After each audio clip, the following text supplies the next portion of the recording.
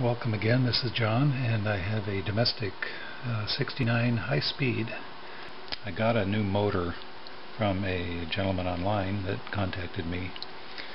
The motor that I had was missing a brush, so there was no way for me to see how this thing would run. So somebody contacted me and said that he had a motor and a few extra pieces, such as the bobbin winder here. Mine was missing this part, the main part of the bobbin winder. The actual bobbin winder was missing on mine, and so now I have a functioning bobbin winder also. But anyway, I'm going to take this Craftsman dial indicator, speed indicator they call it, and this is what it looks like. It's got various tips that you can stick on the end.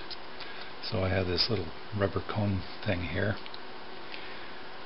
and we set that to 0, put it on the shaft, and then I will run it for, I'll do it for 15 seconds to see what we're doing here. 2, 1, 0. Well, that didn't work very well. Okay, so when we finished timing our 10 seconds, the dial had rotated one complete turn plus another 15 marks. So that's 115 revolutions per minute.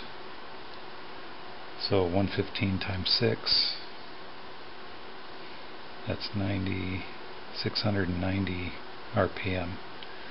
So roughly 700 RPM before I've oiled this sewing machine up. So after I oil it, I will use this thing again and see how much better it is. Alright, I've oiled this thing up. It was actually not very dry, so probably won't see a vast improvement in the speed. But we'll give it a try here.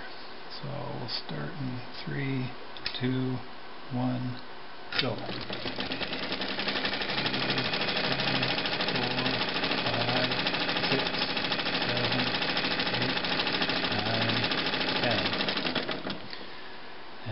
Gone to 122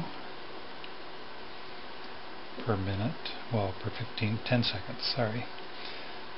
So 122 in 10 seconds, 122, 20, 40, 60, 80, 100, 120, 132, so 732 revolutions per minute.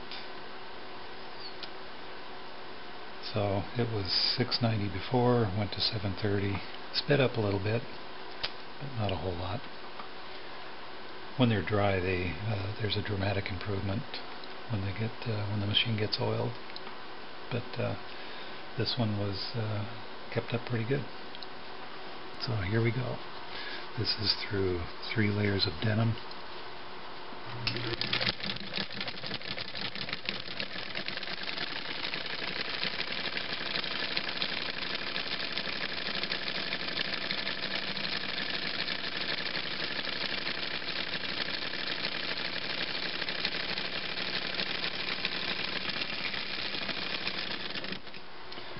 I guess I have the stitch length really small, but it seems to have worked just fine.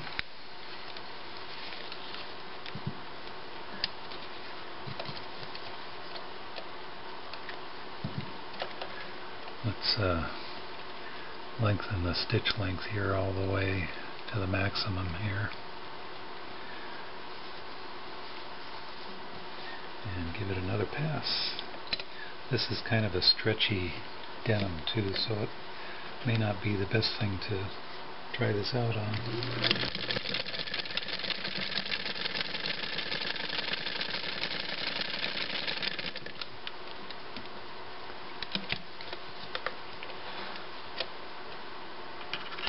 This is quite an old machine. It's got patent dates on here, 1918 and 1919.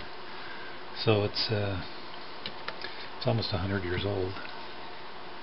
And I don't know if you probably can't see the stitch very well, but it seems to be doing a very nice job. See, the balance is off. It's a little tight on the bottom tension, so I could tighten up the upper tension a little bit. But this is a very basic machine. It's got controls very similar to a Singer of the same era. Forward reverse lever here, bobbin winder. This is actually a leather belt on here too. This is the upper thread tension, and it threads pretty much like any sewing machine. Goes through a little tension disc here, down through the main tension discs, catches on the check spring, goes up to the take-up bar, and then down in through the needle. And this is an end-loading bobbin, so that means the hook is on the back side, which is that side. So the needle is threaded from left to right.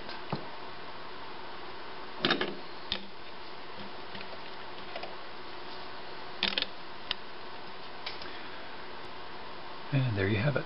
Thank you for watching.